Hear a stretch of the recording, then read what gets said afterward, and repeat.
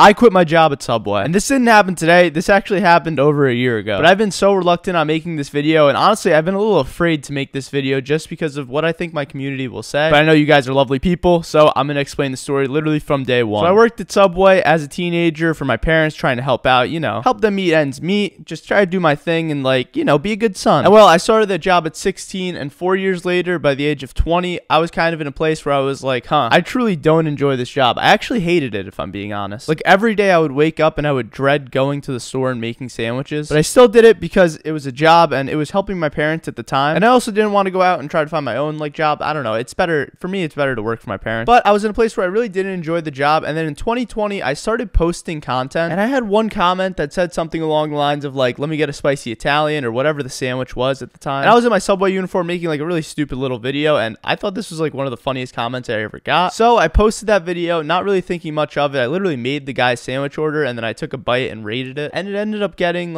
something like 2 million views. Yeah, I found a creative way, I guess, to make my job fun again through that. And so what I started doing, as most of you know that have been along this journey, is start posting videos of me working at the Subway shop. And it was this really cool thing because it felt as though I was able to fall in love with my job again the same way that I fell in love with it the first couple weeks I was at Subway. And it was all thanks to you guys and making these videos, and actually gave me a purpose to kind of move forward with. But man, it felt like I was kind of just running away from the problem through making content, and at a certain point I was done. I couldn't do it anymore. I truly resented going to work every day, and for me, the fact that it was also a giant platform that I could share with millions of people through my work, it just added a lot of stress to something that I don't think honestly should be bringing me any stress at all. And so I had this battle in my mind going, and then one day I was reached out to by the corporate team. I'm not going to say what corporate team is, in general, a corporate team. I don't want to get sued. Please don't sue me. And they were basically asking me hey, can you make the sandwiches look better? Or for example, can you stop using so many gloves? Or for example, can you start highlighting the menu items that we want you to highlight? And I'm like, man, this is exactly what I wanted to avoid. And so, I actually ended up cooperating, and I started doing a couple of brand deals with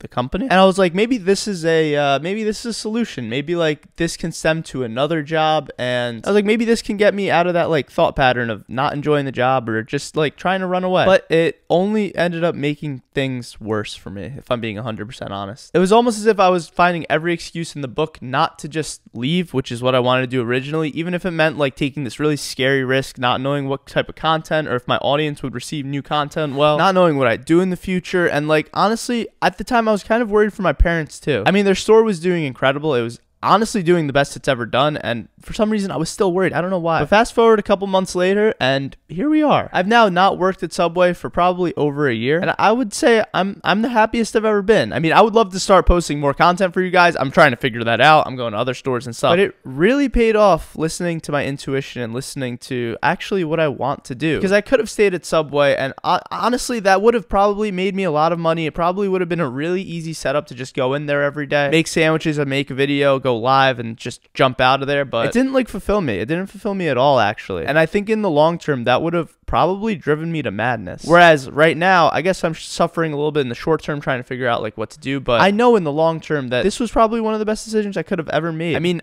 I don't see myself working at a Subway in 10 years, if I'm being 100% honest. I don't think many people see themselves working a fast food job for longer than a few years. And so I guess that's the story of why I quit my job. If you enjoyed this story, please feel free to subscribe and like the video and leave a comment on where you think I should work. I love you. You're beautiful. Have a beautiful and blessed day, and peace.